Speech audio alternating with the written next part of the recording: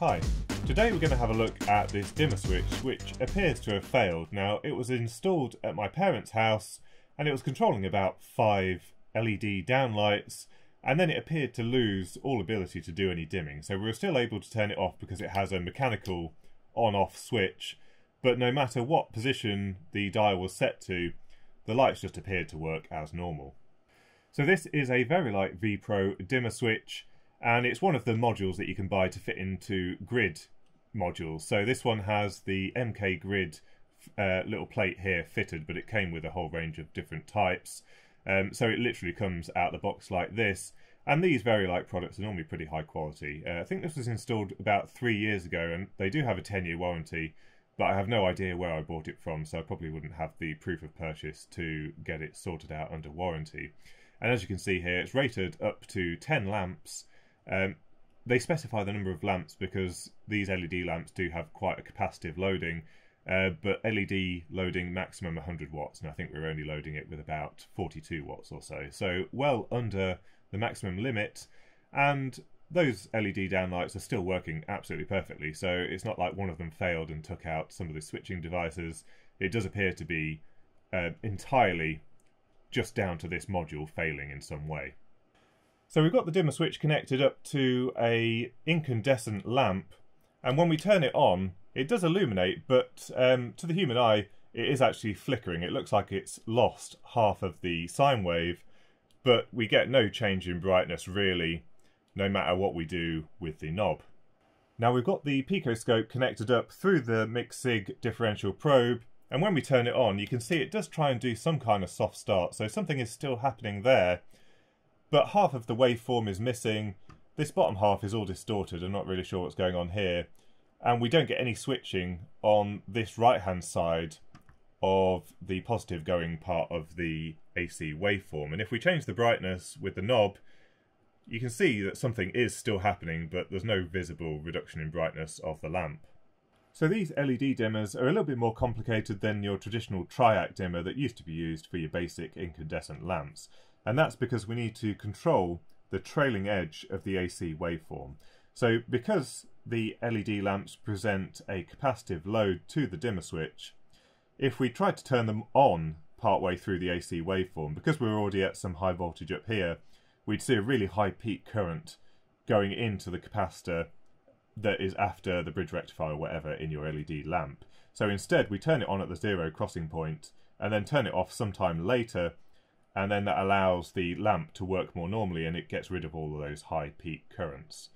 So the arrangement here is slightly different. So we've got our AC waveform coming in, it goes through that physical switch, that was that push onto the dimmer knob, and then we basically have some kind of switching element, so a FET, probably not a triac in this case, or maybe an IGBT, and that basically closes the circuit and feeds the current into the lamp. And most of these dimmer switches will basically steal power at different parts in the AC waveform, so they'll store some power in a capacitor in the dimmer switch to keep the electronics going. Most of these LED dimmers have some kind of microcontroller built in, so they want a nice smooth 5 volts or 3.3 volts going into it. And we have this diode arrangement here, which basically provides us with a voltage here that then gets dropped down with a Zener diode. And that's generally how these work. Sometimes we'll see a couple of diodes added in series with the switching element so that the microcontroller always gets some power, and that also steals a little bit of power from the lamp and stops it ever achieving full brightness. But we've got a slightly weird situation here where the lamp seems to be partly working, the electronics seems to be partly working, but something is a bit weird going on with the switching element. Now some of you may remember my LED trailing edge dimmer project, and this is one of the modules from this project. I did a whole series of videos refining this design. I think there's still a few things that I'd like to change on it, but this is the latest incarnation of one of the modules that I had made at our sponsor for today's video, JLC PCB. So don't forget to visit them if you're thinking about getting some low-cost boards made, and these indeed were extremely cheap to get made there. But what we've got here, switching the AC waveform for our LED load, is a pair of MOSFETs. So it's this circuit here. It looks a little bit confusing at first, but basically if the MOSFETs are turned off, then on the positive going part of the AC waveform, current would normally go through here, but it gets blocked by the diode, blocked by the MOSFET, and so it never makes it all the way through to turn on the lamp. However, if we do develop a voltage VGS here enough to turn on these two MOSFETs, then current flows through the two MOSFETs straight through to the lamp. Now, this uses two MOSFETs. However, if the cost of those two MOSFETs or the size on the PCB is too great, then there is actually a slightly more optimized method that you can use that just uses a single N-channel MOSFET. So it's using some of the properties of the bridge rectifier. Obviously there are some losses because now we've introduced some voltage drop through these diodes, but on the positive part going of the AC waveform, if this MOSFET is turned off, then the current would normally go in this direction, blocked by this diode, it would go this direction, and it wouldn't be able to turn on the lamp, and because the MOSFET's not conducting, it also wouldn't go any other route, so the lamp would be turned off. However, if we put our voltage VGS here enough to turn on the MOSFET, then current would go through here, through the diode, through the MOSFET, and then through this diode this side, and through the lamp. And then on the other part of the AC waveform, it would go the other way, through the lamp, through this diode, through the MOSFET in the correct direction, and then back through here, through to the AC source. So we're able to switch AC with a single N-channel MOSFET. Now, the waveform to me suggests that either, if they've gone for two MOSFETs in this dimmer switch, one of them has failed in some way, and if they've used the bridge rectifier method, then probably one of the diodes has failed in the bridge rectifier, because we saw it able to switch the AC waveform on one part of it. It was still working, so this MOSFET definitely still works. And we're in, and what I can see here is, yeah, we've just got the one switching device, a MOSFET or something here, and we can see a bridge rectifier here. So I think we need to go a little bit deeper. It looks like the MOSFET and the bridge rectifier were soldered in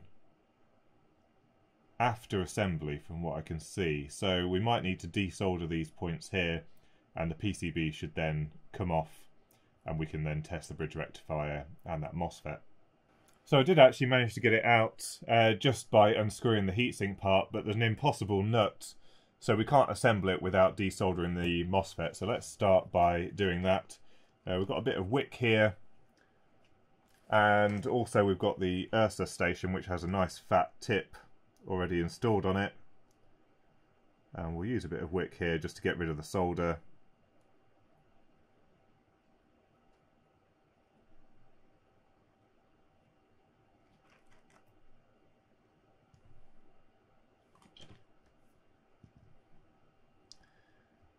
And it looks like they've actually folded the legs back on themselves during the assembly process, so might have to have a little fiddle here to get those straightened out.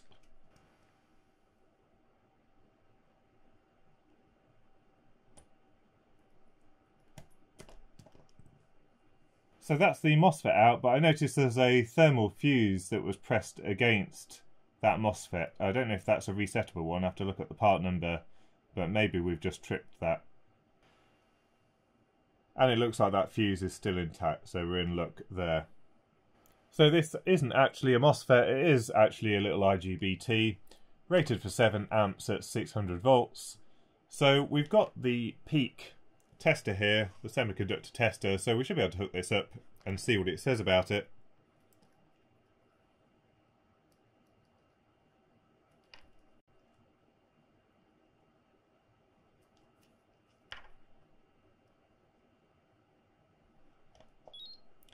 Looks like the screen's gone a bit funny on here, but it does detect it as an enhancement mode IGBT.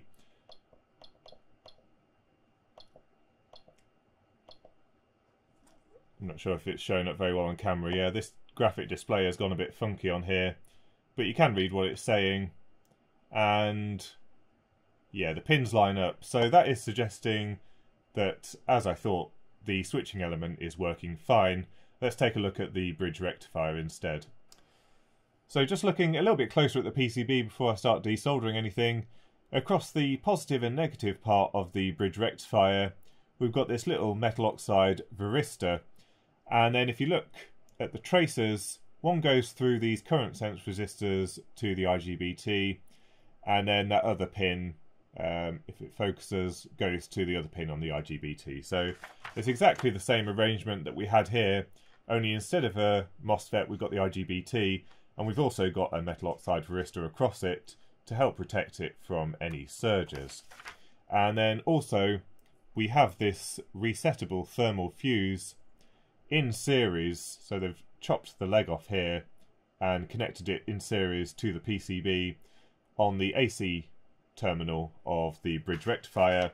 So basically it will just literally cut this line here when the device is overheating. So we'll test that with the meter, and yeah, a dead short. We should be able to flip the polarity round and it still be short. Yeah, there we go. So that's what's causing the problem. And so we've got a faulty bridge rectifier. So I'll see if I've got any in this particular size. I'm not sure if I do. Right, so I've got one here. It's exactly the same size and part number, so that's quite lucky. And what we'll do is exactly the same modification to what they've done here with this thermal fuse. So we're going to need to desolder this. Now, having looked up the part number, WR115, this is actually a non-resettable thermal fuse. So we're going to have to be a little bit careful desoldering this. Probably I will grab a little test clip or something like that to heatsink some of the heat away from the thermal fuse itself, because as you can see it looks like they wrapped the wire around the pin on the bridge rectifier a couple of times, so we are going to have to apply a little bit of heat to this joint.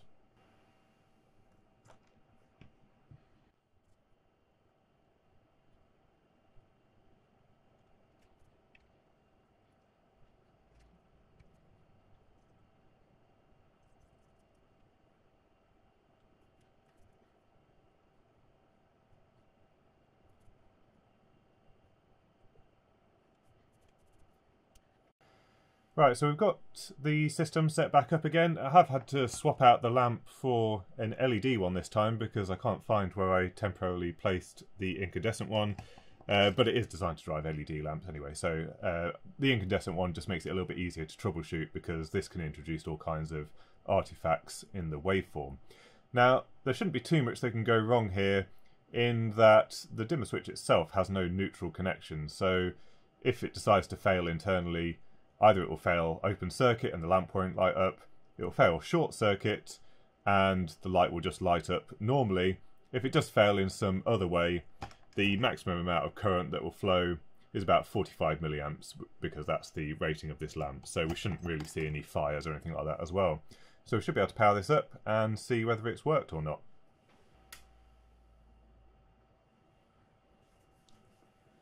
And that looks like it's probably working. Let's turn it up and down. And yeah, back to normal behaviour, so that all seems to be working properly. So in the end it was a fault in the bridge rectifier.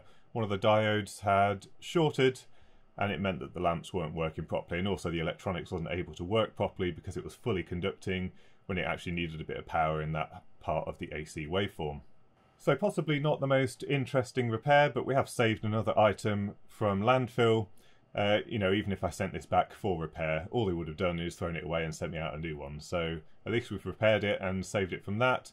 Also, I think that circuit was quite interesting. So what I might end up doing is making a new module for my AC dimmers using that same type of circuit and see how it compares to the dual MOSFET circuit that I've been using.